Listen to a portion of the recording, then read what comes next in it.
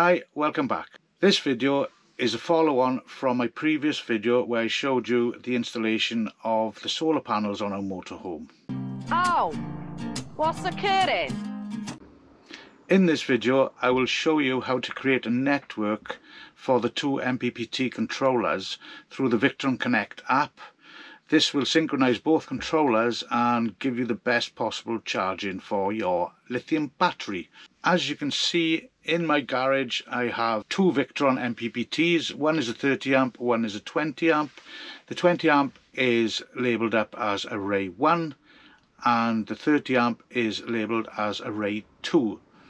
So now let's get on to creating the network. Let's open our Victron Connect app, which will show our two MPPT controllers. The top one shows the 20 amp and the bottom shows the 30 amp.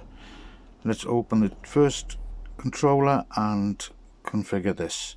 First thing to do will be to change the pin number from the default pin. This is popped up now saying that we're using the default pin, so just click change pin code and the new pin code and repeat and then OK again. So now we have secured to stop anybody linking on to your MPPT controller and changing the values. Next, let's hit the settings icon again. Here let's hit the three dots, go into product info. Here is the controller and let's rename.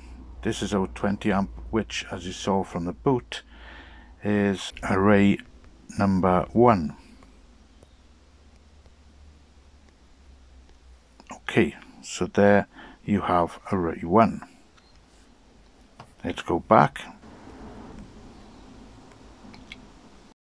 So same again, let's go into the 30 amp controller, change the pin and also rename it to array 2.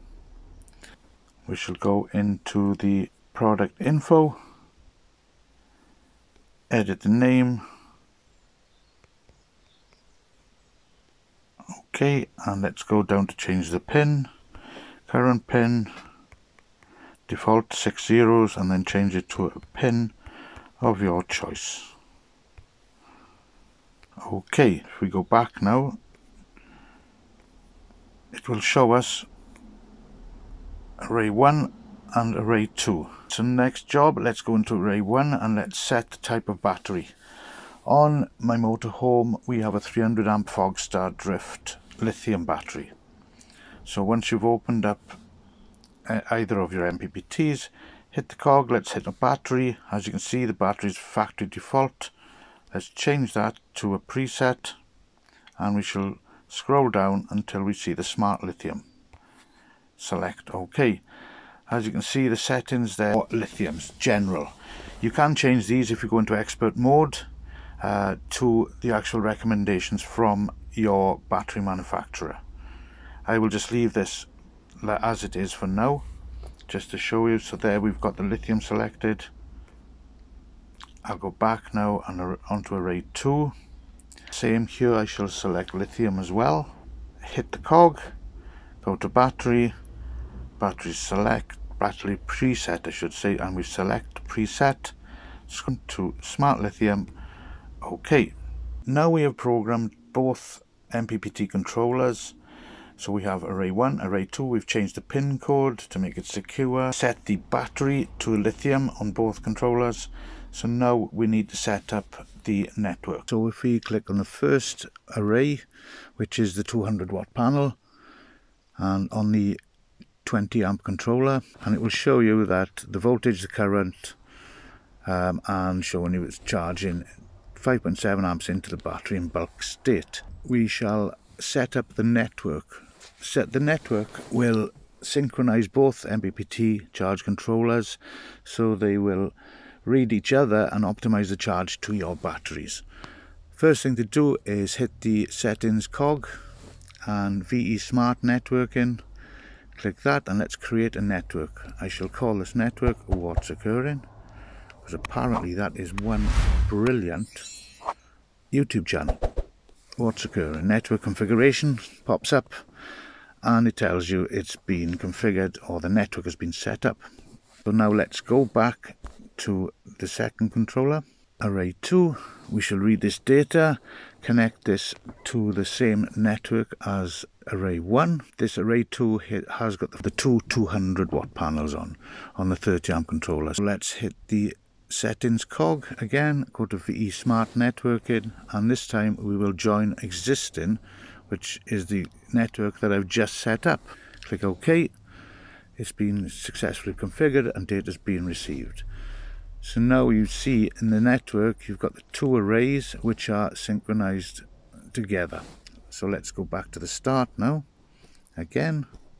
So now if you look on here, you can see the data for each array again, but if we just select one of them, because they are now synchronized and talking back and forth to each other, you will see the difference on this screen now that you've got, although this solar panel, the 200 watt solar panel, is putting out 79 watts at present, the total network power is 236, and obviously array 2 then is supplying the difference in wattage. We now have the both MPPT controllers networked together, so they are talking back and forth with each other and charging the battery. Now we shall go and have a look at the battery itself. Fogstar 300 amp hour I have.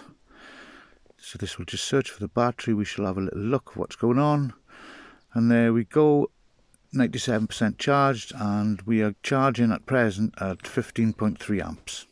There you have it. The two MPPT controllers are now synchronized and they will talk back and forth to each other to give the optimum charging for my battery.